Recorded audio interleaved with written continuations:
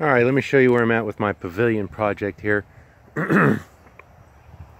I got a second coat of stain on all this stuff, and now I'm starting to varnish it. I'm up to about, well, right there where the ladder's at.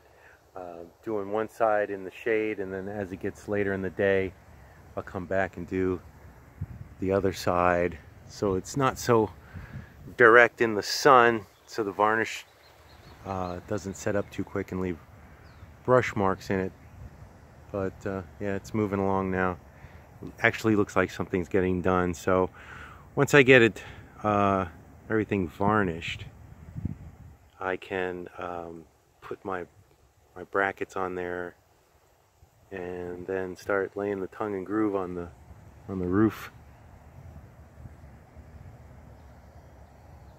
But that's it for now.